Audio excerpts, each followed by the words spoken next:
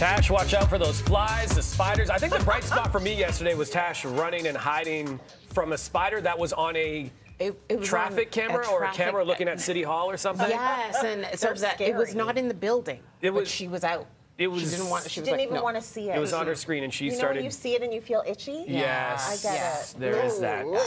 I want to ask the two of you this. If there's anything that you could get material-wise that you would save up for that would just make your world, what would it be? What would make you so extremely happy? A massage chair. Oh, like one of those ones where like your whole body's like enveloped in it. Like one of those. I'd get one of those. Yeah. Oh my gosh, what would I want? I think I just want a bike. My bike. Like a bicycle? I just want a bike. I want a good bicycle. That's fair. They keep getting stolen. Oh, Really? Toronto. I want another bike, and then everybody in the family can have a bike, and we can be that family that does bike rides. Oh, that'd be good. Yeah. All right, that's nice. I would like a bicycle. I need to get a good bicycle. Would be good, yeah, because I like to right? use it around the city and stuff. Yeah. For sure. Yeah, I think so. I think that would be it. Or my own private basketball court.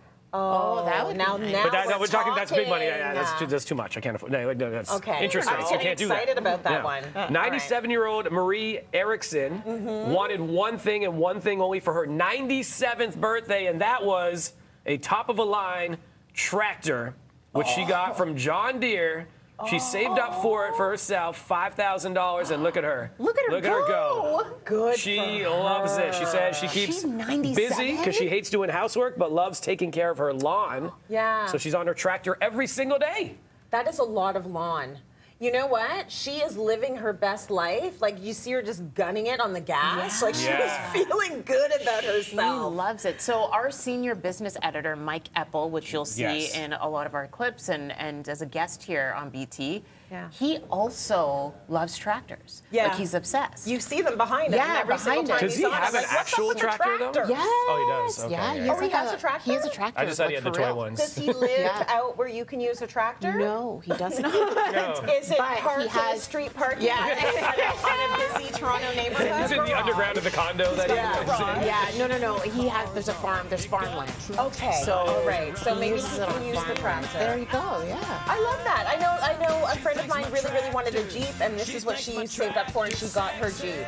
So, yeah. Perfect. Save up and do your thing. If that makes you happy. Look at that, Marie at 97 said, I'm getting my own tractor. I'll buy my own things. It's amazing. Independent woman right there buying her own stuff. $5,000 for the John Deere. Good for you.